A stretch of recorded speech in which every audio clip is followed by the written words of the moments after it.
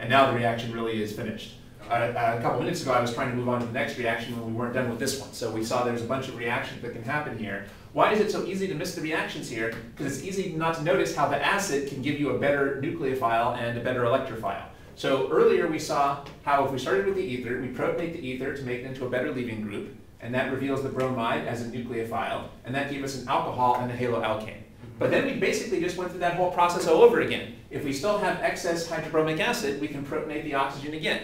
And that again makes it into a better leaving group. Now it was good here that you saw that the bromide was not attacking the oxygen directly. We've seen that positive charges generally, except for carbocations, positive charges don't make that particular atom into an electrophile, they make the adjacent atom into the electrophile.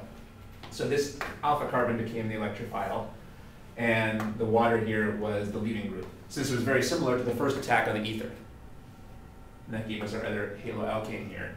So we have to watch out for this idea that in these reactions there could be, this is one of the hardest things in organic chemistry, knowing when you're done. Oftentimes people stop too soon. So you have to watch out and make a clear note in your notes here that when we have this type of attack on an ether, if we have enough of the hydrohalogen, we can have two sets of reactions. First we make the alcohol, and then we protonate the alcohol to go through the reaction again.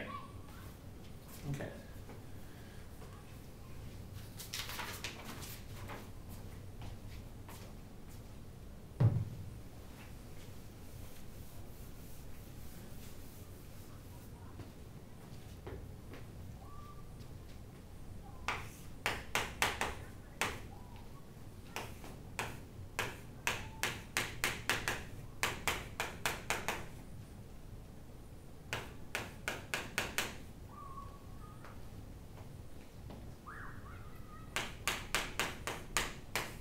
Well, let's try to draw what would happen here.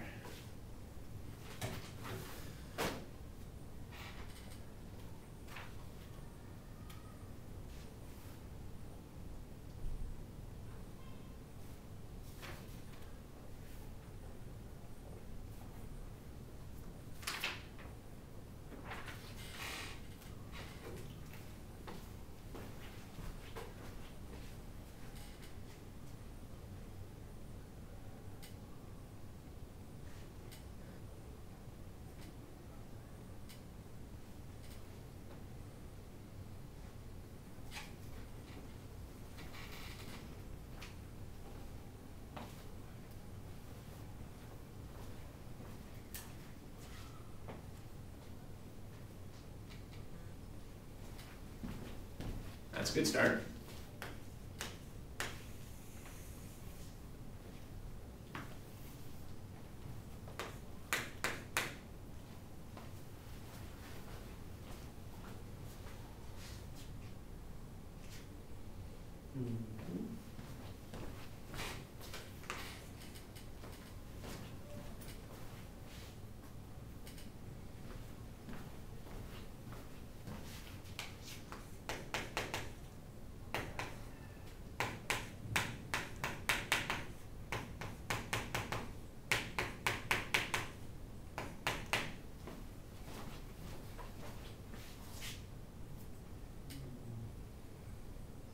That's fine, except for the most important part of the picture, which is the charges. Let's make sure we got the charges right under intermediate. That's right. The charge really is the most important part of the picture. We have to get into the habit of putting that in.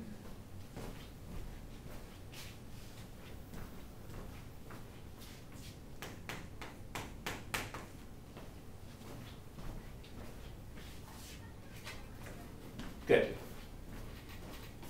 Now you're proposing that the iodide could attack this carbon here on the left, treating this as the alpha carbon. Yeah.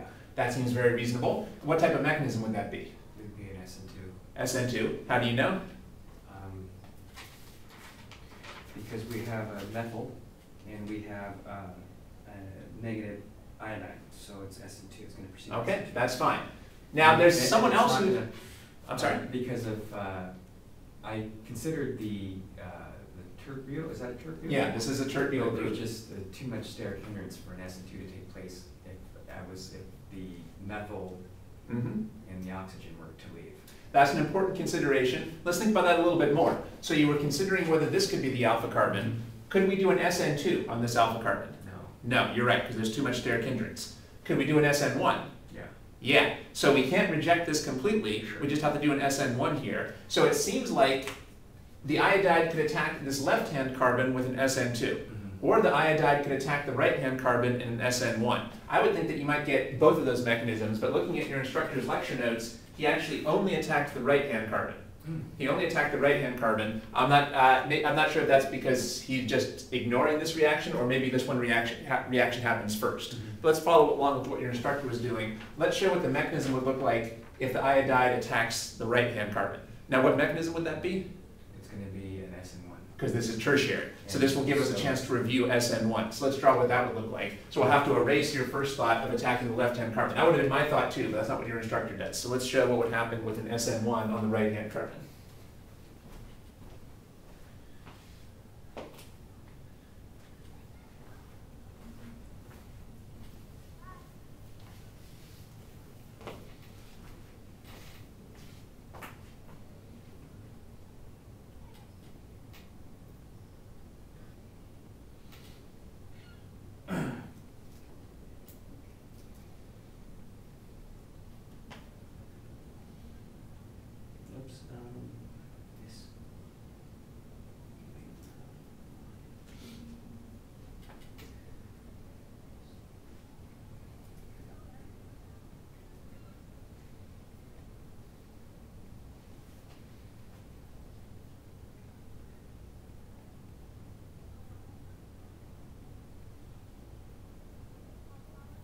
Don't forget the arrow here showing how the iodide picked up its electrons. It looks like you left out this arrow. Okay.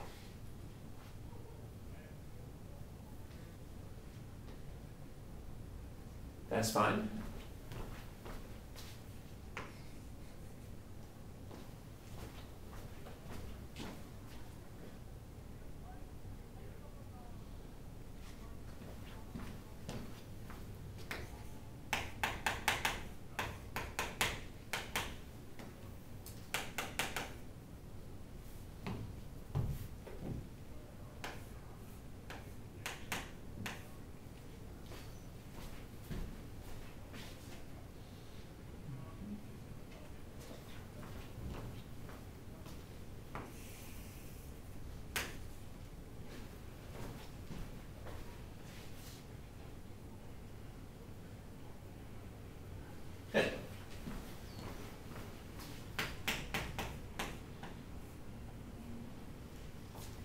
Good. Here we're attacking a alpha carbon,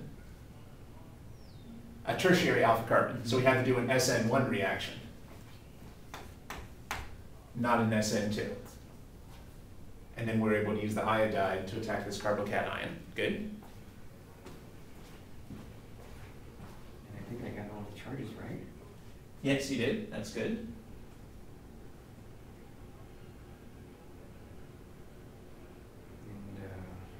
Is there another step? Or? Now, suppose we have excess hydroiodic acid. Okay. If there were excess hydroiodic acid, can you see anything else that could now happen? Yes.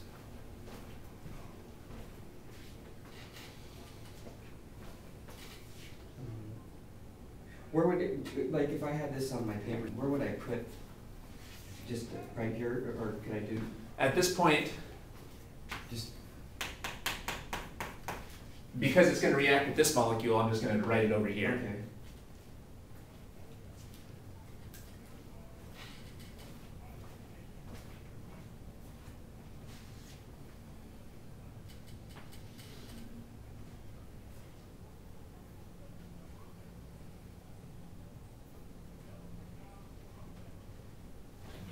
All right, we know what do acids like to do? They like to protonate things.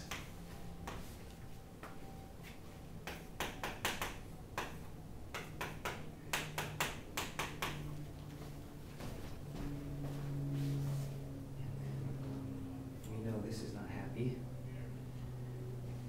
Right. Before we get back to that, let's get the electron pushing arrows right. Where did you show the electron pushing arrows for that step?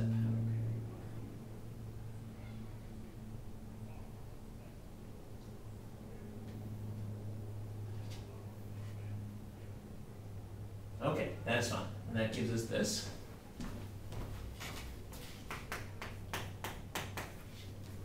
now we have to decide if there's another step. Yes, there is. We can do an SN2 reaction Good. How do you know it'll be SN2 and not SN1? because we're on a methyl. Right, now there's no steric hindrance at all. So even though the first reaction we did was SN1, this one makes sense as SN2.